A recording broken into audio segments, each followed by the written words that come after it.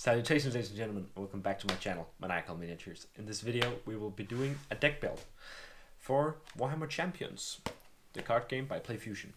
We will be doing this deck as a template, and I will add on to it with some of all these cards over here, which I have unboxed in different videos. You can check them out in my video portfolio.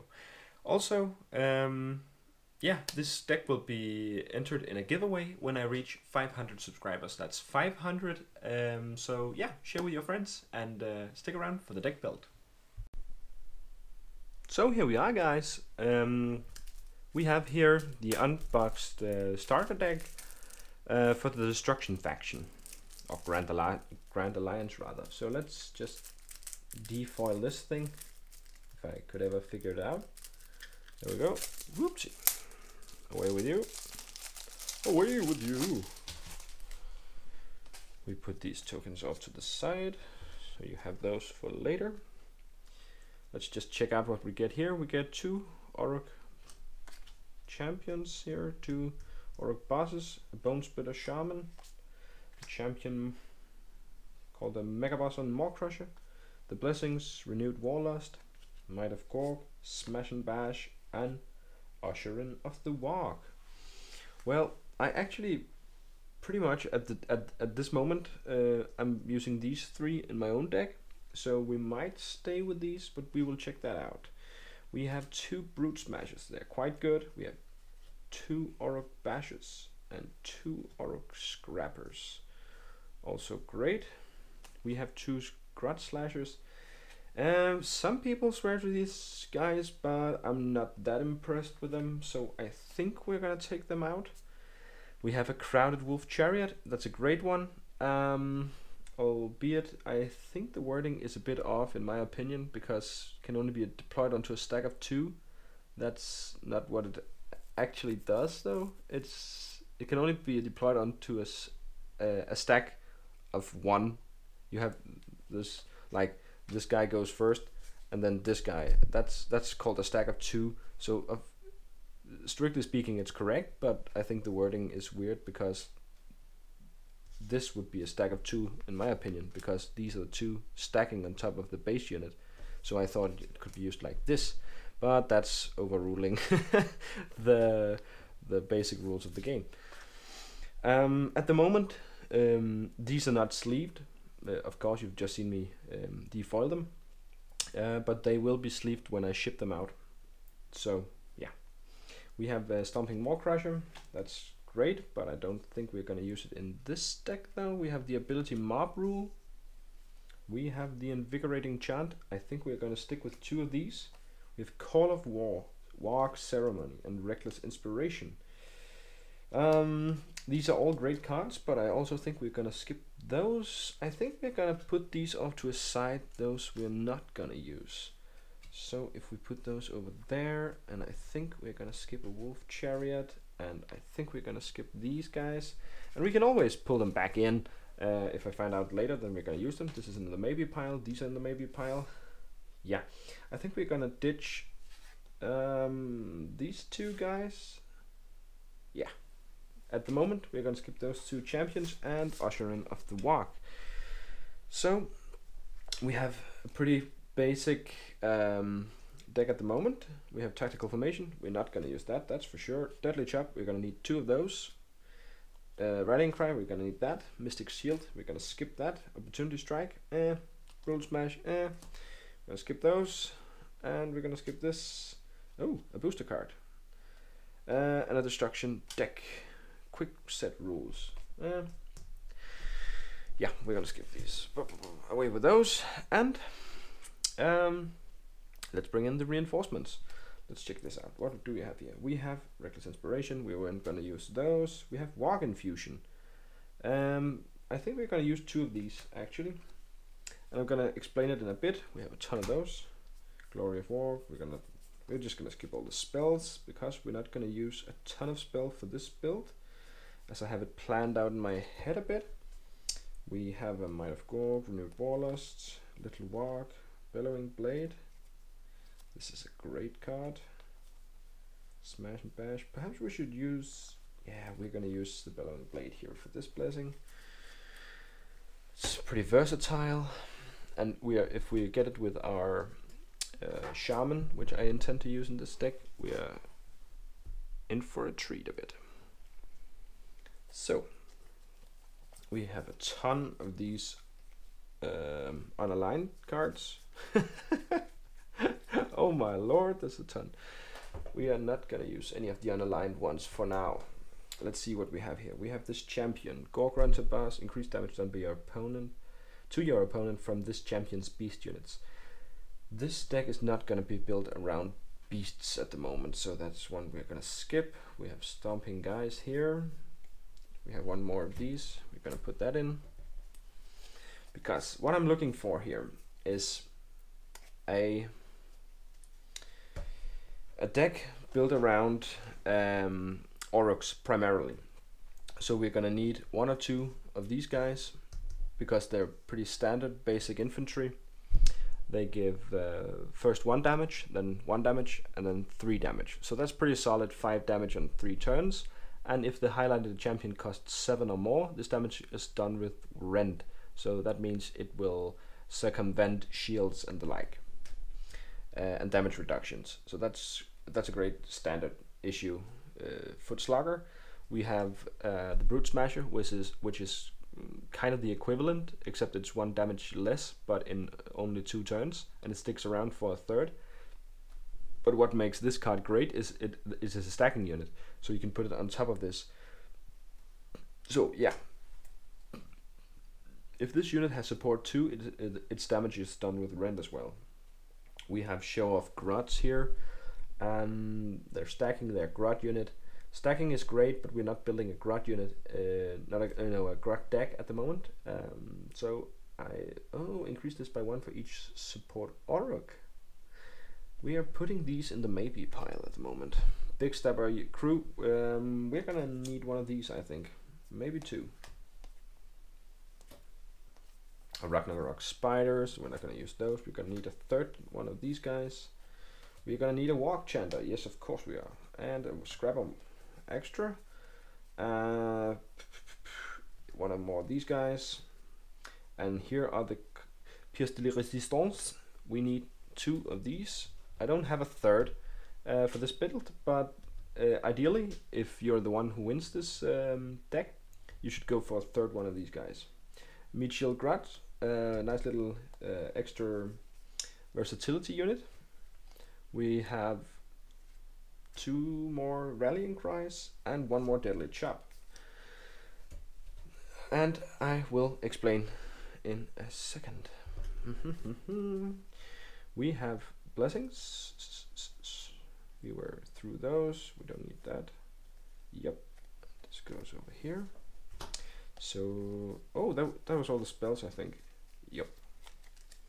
Okay, I just need to find some more cards because I know I have them somewhere. Just 1 second. So I'm back, guys. Sorry about that. I thought I had all my cards at the ready, but I didn't. In the last video where I got the box from Playfusion, the mystery box, I got some extra destruction cards, and I just went and got those. We had an additional meat shield grot. We're gonna put this in the unit pile. While I was off camera for a bit, I just sorted all these cards into blessings, champions, spells, wizard abilities, units, and warrior abilities. So we have a bit of a system going on. We have an additional champion here. Massive chopper warpers, damage from highlighted abilities done with rend. Quite universal, quite powerful. This is in the maybe pile here. We have an additional walk channel, we're gonna need that. The stomping guy, not gonna need that. 2 spells, not gonna need those. We already have 3 of this. And an additional champion, additional ability, we already had 3. And surprising Skullgers. Oh, so I'm gonna have to take back what I said before. We have 3 of those for you, the lucky winner. The great card, uncommon, and the deck kind of relies on these guys, so that was a nice little treat for me and you both. We have an ability, Grot Ambush. I don't think we're gonna need that. Riptooth Megaboss. I think that guy is gonna be our 4th, but what about a Shaman then? Maybe we can swap them all out, all these spells. All right then, let's just take these off to the side for a bit. I'm sorry if I'm a bit disorganized here, but I'm just trying to get a little bit of a overview of what we have here. So spells for our, at the moment, imaginary wizard off to the side. We have a 3 unit, a 5 unit, and a 1 unit, and a 1 unit. So that's way below 20, so that's fine. We have these to choose between. We have 2 of the Gore Grunter bosses, but that was with the beast unit, so they're quite off for the moment. Another Orc boss is definitely not needed. Then our options are the Bone Splitter Shaman or the Mega Boss and Maw Crusher. When this champion removes 1 or more highlighted unit, gain 1 additional actions this turn. This could be quite good for you because we're gonna play with 3 of the Deadly Chop, which does exactly that. It removes an highlighted spell or unit and does 1 damage to your opponent. So yeah, 3 of these, and this guy is a nice synergy. Oh, but what does this guy do? The Riptooth Megaboss. Progress this champion's quest 1 step forwards whenever it removes 1 or more highlighted units, even if this card, even if the card applied the remove also progressed the quest. That's quite nice actually, because I suppose that means it could rotate these 2 corners in one go, allowing you to enable and blessing faster. Oh, these guys, they're exciting. That's the same. These are the 5 different options we have. This guy can cast spells while the highlighted Orc unit has support. That's off to the side, so if we place this guy in the middle and we have these 2 guys on the other sides, increase this champion's damage done by with spells by 3. That's actually not quite needed for this build I had in mind, because we are primarily interested in getting heals for a bit of survivability. But I think we're gonna skip spells for this guy then, and this deck. So we are gonna cast this guy off to the side. So we're not gonna need those. So the champion's choices are between these guys, and I think we're gonna include the Mega Boss and Maw Crusher. It's a bit harder to rotate this guy, but he's quite strong, and it also gives you 2 additional health points from the beginning. So that's nice. I think we're gonna swap these 2 guys because yeah, they're about.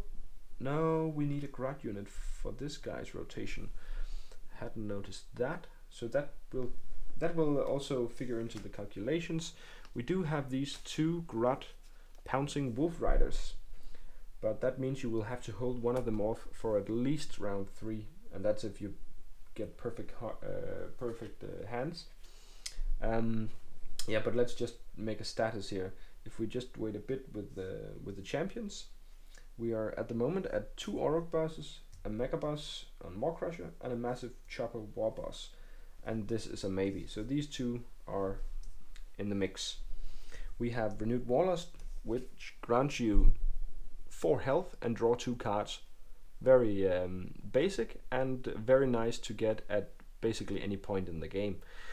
Gives you a bit more to work with and a bit longer to do so. The Might of Gork is the second blessing, which deals 3 damage on 3 turns, which is a total of 9. Great, versatile. Deals a bit of extra damage. Smash and bash, it's an instant, 5 damage to your opponent, and you rotate all your highlighted units to their final corners, which is quite powerful if timed correctly. And then the 4th one is Bellowing Blade. Increases the damage done by highlighted allied abilities by 2 and reduces the damage received from highlighted enemies by 2. So this is good. It makes you stronger and your enemies weaker. Yeah, so the blessings, they're done. So at the moment I'm just gonna move these off to the side. That's the 4 blessings there, and I'm just gonna make a status of what we are at the moment. So we have 3 cards. We're gonna go with the 3 Deadly Chops. We have 3 Rallying Cry. The Rallying Cry, as it says, deploys 2 units from your hand onto any highlighted champions. They can be wizards. So that's quite powerful. It allows you to deploy 2 units instead of 1, so you can get a lot of things into the mix at an instant.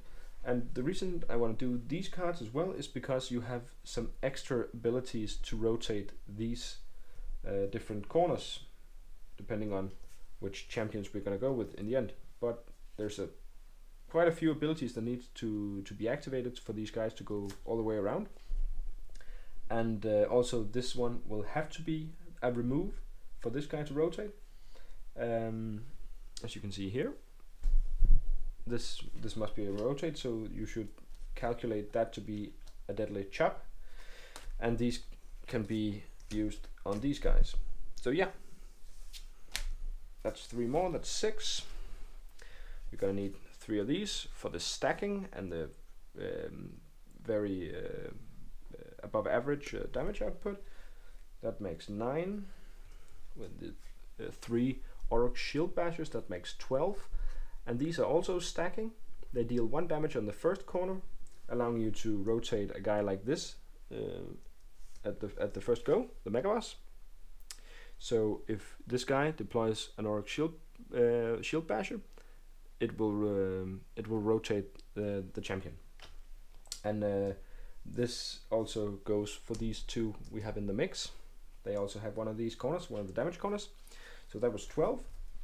Then we need 3 of these because they have a lot of staying power. They stay for 4 turns and they deal 4 damage while they do so, and increase their damage by 1 per support. So if you stack these up, they will also deal out some nice extra damage, and buying you some time to get to the extra stack. That makes 15, I believe. Yeah, I think that was 15.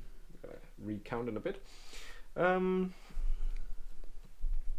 The pièce de résistance. Surprising Skulkers. They're stacking, they're grad, and at the first to the 3rd corner, they cannot be removed by your opponent in any way. So these have staying power. At the 4th and final corner, these guys will deal 3 damage. Might not sound like much, but they deal 2 additional damage per support.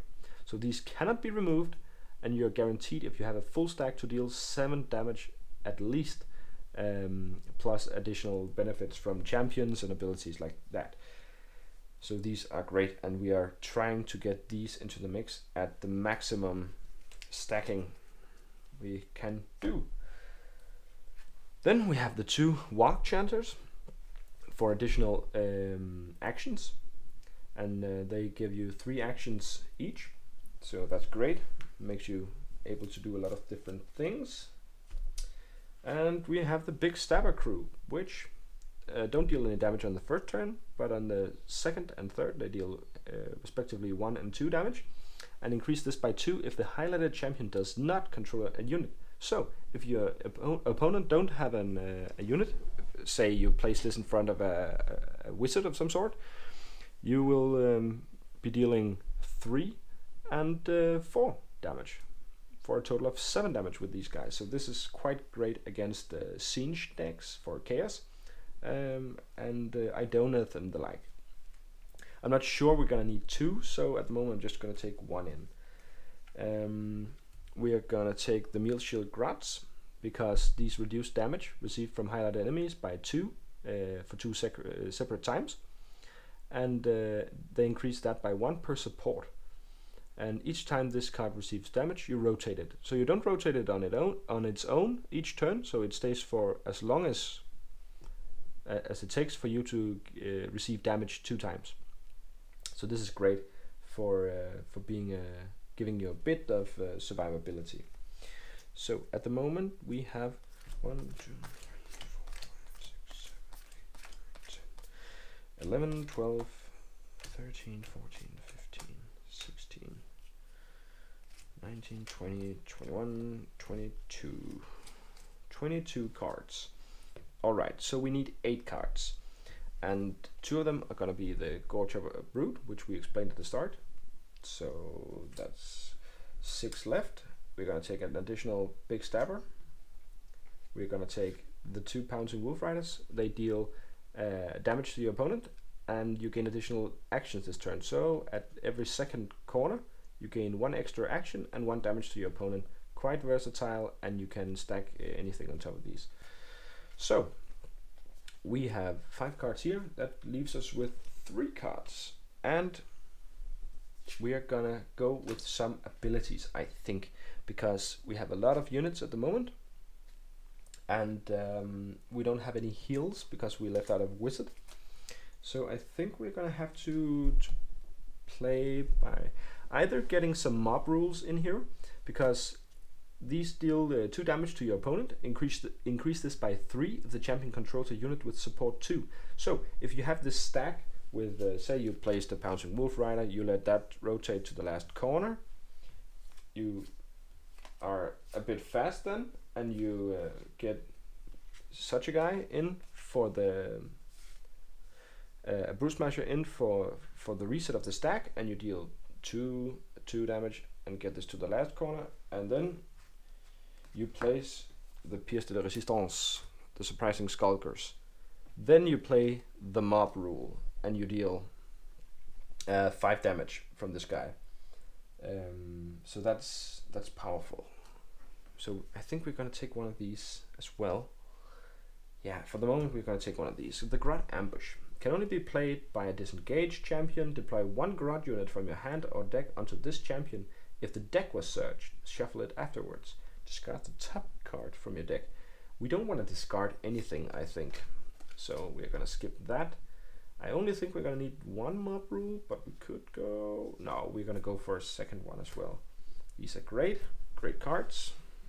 Gives you a bit of thrumping power. And I believe that makes 30 cards. So we have to decide now which of the 4 champions it will be. We have 8 here, and yeah, we can actually take just about any constellation of these guys. I think we're gonna skip this guy. Yeah, we're gonna skip this guy because we added a bit of additional abilities, and this guy does so with Rend. So if you play a bit of those mob rules with this cool guy, that's great. So yeah, these are our champions. These are our blessings, and these are our cards. 2 mob rule, and 1 of these guys, 1 of these, 3 of these guys. Yeah, so I think that's about it for this deck. If there's anything you would have done differently, let me know in the comment section below. And if you just happen to win this when I do the giveaway video, if there's something you would rather have of the cards you've just been shown, let me know, and I will try to make that happen for you. But at the current, this is what you will be getting. I will just take these out of the way. Away with you, you winged spawn of Satan. So that's it, I believe. I'm just gonna do a quick recap. Sorry for doing it a 3rd time. 3, 6, 9, 12, 15, 18, 20, 22, 24, 26, 28, 29. So we actually have 1 more card, and that could be a mob rule, but it could also be a unit, and I think I have an idea of what we could take. We could take this, the Show Off Grots, and that's what we're gonna do because it was a Grot unit, so that gives you a bit of extra versatility with the massive chopper warboss, which required the Grot. So it doesn't have to be the Pouncing Wolf Rider or the skulking guys. So you have a bit of legway there. Yeah, so that makes 30. These cards will all of them be sleeved by the time I ship them out, and yeah, they will be in great condition when they arrive. That's a guarantee. At least from my side, I will be sleeving them, and I will be taping them together with a cardboard piece and putting them in a bubble wrap envelope. So the odds are you will get them in perfect condition, postman willing. So thanks for watching. That was it for this deck building video, ladies and gentlemen. I do hope you liked the video. If you did like it, consider leaving it a thumbs up and subscribe, as it helps me and my channel out quite a great deal. And also, if you do subscribe, you help us reach those 500 subscribers, so you can get in on the giveaway for this Warhammer Champions from Playfusion Destruction deck, which we've built this day. When we reach those 500 subscribers, I will be making a separate video just for that, a giveaway video where I will explain all the terms and conditions. I will say right now, I will be shipping this anywhere in the world at my own expense. It will be free of any charges for you. So you just have to subscribe. It won't cost you a bit. And when we reach those 500 subscribers, you need to comment on that video I will be making at that time, and you're in on the giveaway. I will do a giveaway video where you can see me drawing the winner. I will of course blur out the names and stuff like that, but we will take that when we get there. Again, yeah, I hope you like this video. If you like to see more Playfusion and Warhammer Champions related content, check out this video.